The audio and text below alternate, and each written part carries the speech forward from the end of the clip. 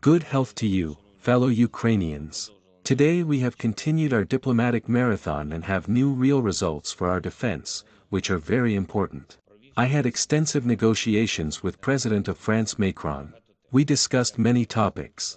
I thank Mr. President for his willingness to strengthen Ukraine's air defense and to expand our armored cooperation. This armored element is becoming increasingly important for the situation at the front. So is the artillery element.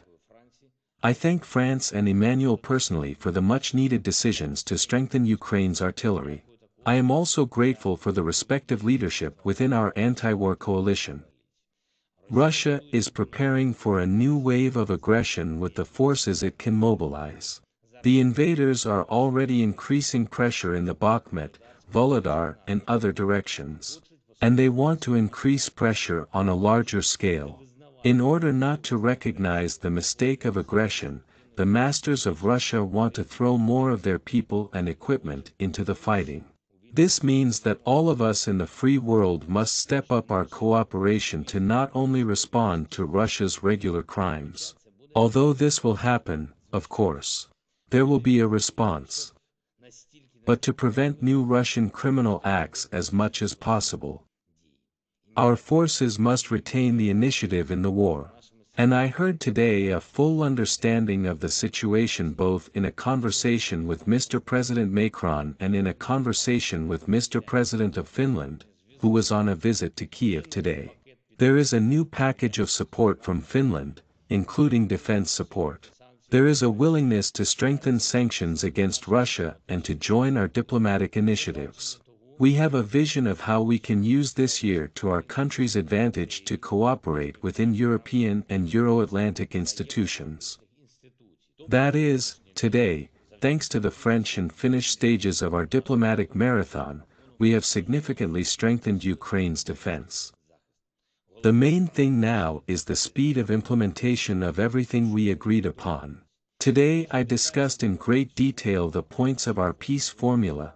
What can be done together with France, what can be done together with Finland. It is very important for European leadership in these diplomatic efforts to be tangible.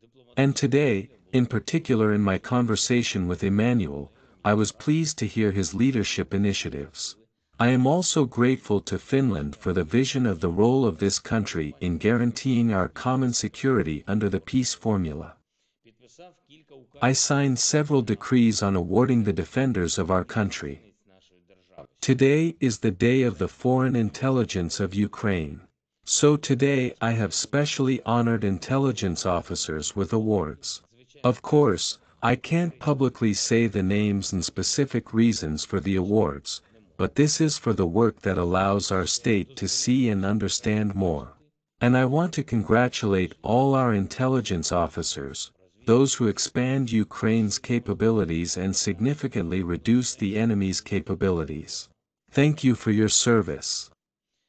I also signed decrees on awarding the warriors of our army, in particular the 93rd Separate Mechanized Brigade, for their personal bravery and heroism. As well as warriors of the National Guard, in particular the 3rd and 4th Operational Brigades of the National Guard. I am thankful for the strength and resilience to each of our warriors and to each family of such warriors. Today, I also awarded the Air Forces for their much-needed results, and Territorial Defense Warriors, for heroism and exemplary performance of combat missions. Such decrees are always a special honor for me. As well as the decree that has been signed today. The capital of Lithuania, Vilnius, starts celebrating the 700th anniversary of its foundation. All this time, the histories of our nations have been closely intertwined. And we actually share a common destiny of our freedom. The more protected one nation is, the more protected the other one is. Perhaps now this has been understood more clearly than ever before in our history. Ukraine will always be grateful to Lithuania, to Mr. President Nausėda, to all Lithuanian leaders, to all Lithuanian families who perceive the Russian aggression against Ukraine as an attack on their freedom, who help us to protect our common future in a free and peaceful Europe. Today, I signed a decree awarding Vilnius the honorary distinction of a savior city for everything that the city and Lithuania as a whole have done to help us in the fight against Russian terror.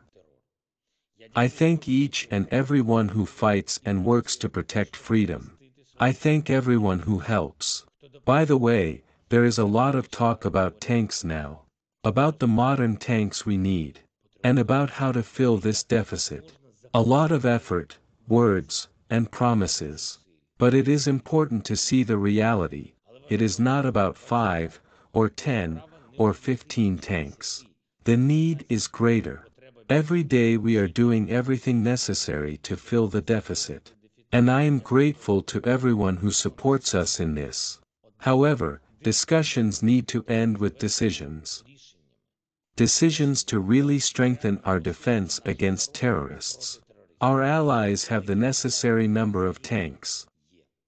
When the necessary weight of decisions is reached, we will be happy to express gratitude for every weighty decision. We are still working on this. And one more thing. Today, society has seen yet another set of personnel decisions that have been made. I emphasize the phrase, yet another. We will continue to take appropriate steps, the public will see each of them and, I am sure, will support them. Any internal issues that hinder the state are being removed and will continue to be removed. It is fair, it is necessary for our defense, and it helps our rapprochement with European institutions. We need a strong state, and Ukraine will be just that. And today, by my decree, I also put into effect another decision of the National Security and Defense Council. Details will follow later. Glory to Ukraine.